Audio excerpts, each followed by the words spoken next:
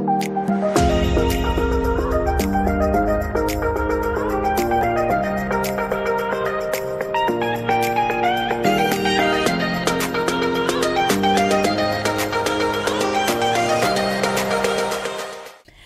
back, everybody. So in our introduction to the teaching on the lampstand, which refers to Revelation 1 verse 12, we read there that John turned to see who is the voice that was speaking to him. Please watch our first video if you've missed it. It's a little bit down from our last few. And or you can go into our categories on the left on your PC. There's 3 little stripes or dots. Go in there and you'll see different categories of teachings that we do, and then you can go into the book of Revelation, and then you will get the first one there.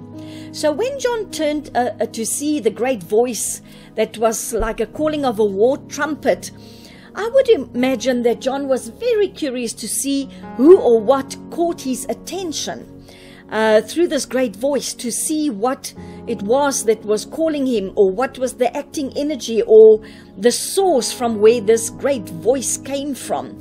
And you know, when you read this, I think if you don't get goosebumps when you read that, you don't understand how great God is. Because can you imagine that he appears before you right now and starts speaking to you in a voice like a war trumpet, or like a great noise, like a flood of a river with great water noise that comes towards you?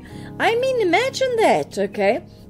But Whedon's commentary on the Bible states the following. He says, the voice being all he as yet knows, he turns to see into what embodiment it will shape itself. Well, I like that explanation very much.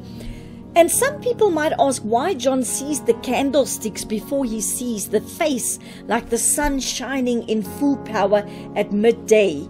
Well, personally, I believe that the candlesticks representing the 7 churches was second with regards to the importance of this vision, even though John saw them first. And the reason for this being that the face of God grew gradually into view as he was looking at this vision. I think the clearness of his countenance was so bright that John could not look at Jesus directly. Can you imagine looking upon the Godhead standing in front of you? Well, first there was the trumpet voice, then the candlestick churches, and then finally the bodily Godhead, invisible person. Can you imagine that? You know, many people think it was Jesus or the Father, God himself, speaking to John. But of course, from verse 10, we notice that John was in the Spirit, raptured in the power of God. That was the Holy Spirit's power on the Lord's day, when he heard this great voice that said, I am the Alpha and the Omega. And this refers to the fullness of the bodily Godhead, that is the Father, the Son, and the Holy Spirit. It was the truant God, the bodily Godhead, 3 in 1, that instructed John to write what he sees, and then in the midst of the lampstands, through manifestation, was Jesus Christ, according to verse 13, which we haven't done yet. But there was the Son of Man. And I think it's very interesting to note all these things. Well, let me talk to you a little bit about the place of the setting of the lampstand. The position of the lampstand was in the holy place of the tabernacle, Leviticus 24, 5 and 6. And also you can go and read the whole of Exodus 25 and 26 with regards to the lampstand and all the other things that were in the tabernacle in the desert at that time. You can also go to Hebrews 9 verse 2. You know, where they talk about the table with the showbread and all the other stuff.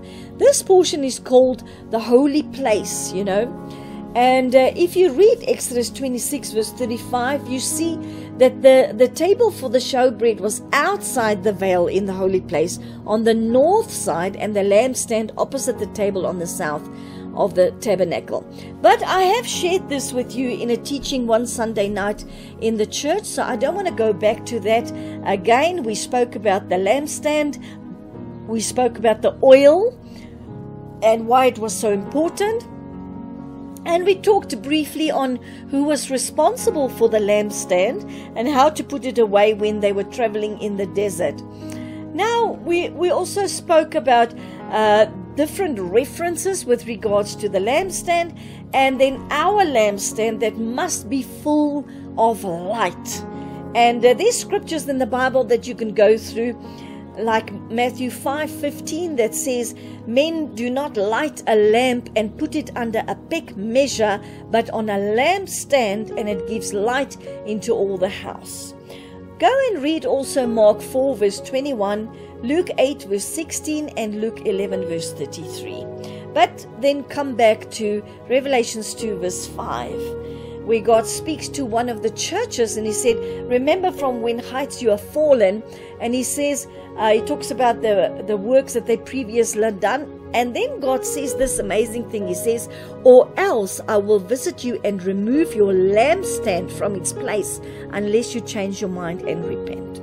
All right, so today in the teaching, I want to talk to you a little bit about the gold and the golden lampstand. So first and foremost, gold was created by God, and he gave the wise King Solomon wisdom to make shields of pure gold. If you go into the Old Testament and read 2 Chronicles 12 verse 9, it says, "Shishka, king of Egypt, came up against Jerusalem, and he took away the treasures of the house of the Lord and of the king's house. And he took away also the shields of the gold Solomon had made." So God gave Solomon the wisdom to make it. Now remember, during Bible times, gold was such a sacred metal that the furniture of Israel's 2 inner sanctuaries was all of gold, and it was not permitted to use gold in any other services except for royal and divine. And as far back as the time of King David, gold was not used as value standards, but as a very precious item of trade or marketing, being weighed. And the first time we read about the golden lampstand was, of course, in Exodus 25, verse 31 and 32, up until 38. You can go and read the whole piece there. The prophet Zechariah also had a vision of the golden lampstand in Zechariah 4 verse 1. He said, "The angel who talked with me," this was the prophet Zechariah, he said, "The angel came again and woke me up, like a man who is wakened up out of his sleep, and said to me, 'What do you see?'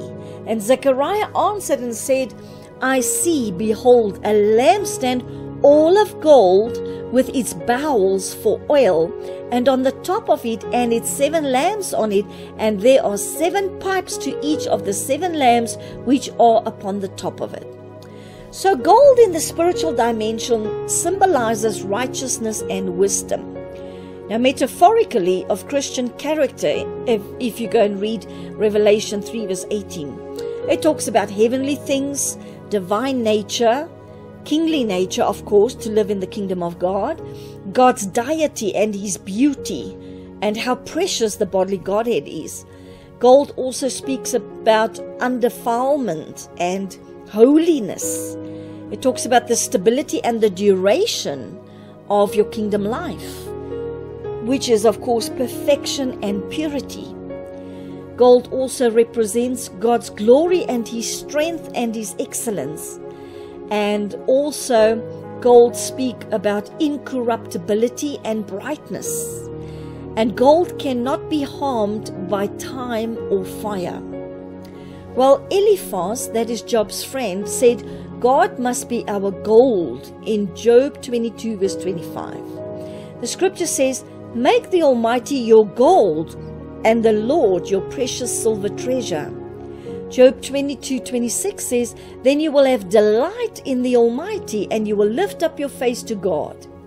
Well, I assume you also want this divine treasure to have God as your gold, and God represents righteousness. So you want God to be your righteousness living inside of you. That is kingdom life. John Trapp says the age of gold was not long, and then followed silver and brass and iron. Well, brass talks in the spirit about a fake religion, and iron, well, obviously less than that.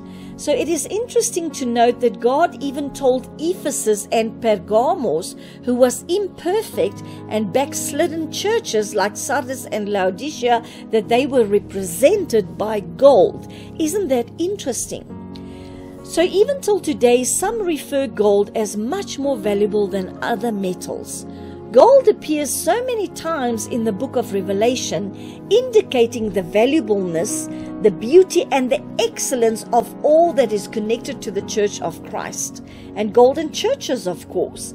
And remember that God said that, gold is precious. And he said, the prophet Zechariah said, gold was so precious, and he saw the pipes of the 7 golden lampstands. And as I said in Revelation 3:18, you've got all those characteristics of what gold represents in the spiritual realm, the valuableness, the beauty, the excellence, everything that's connected to the Church of Christ.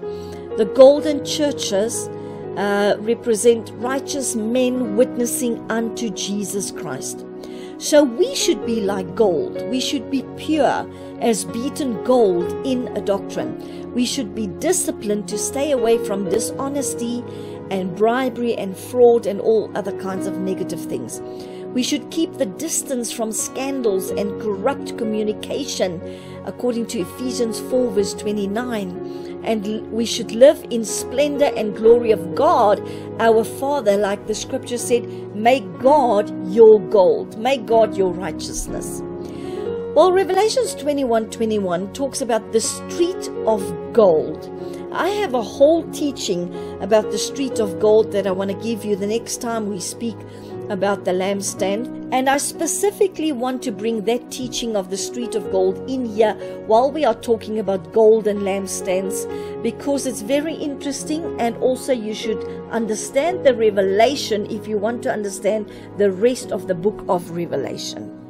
So please note the city of gold or pure gold and the one street. And remember, the Bible does not talk about streets plural, it talks about one street of gold. It is spiritual and not physical.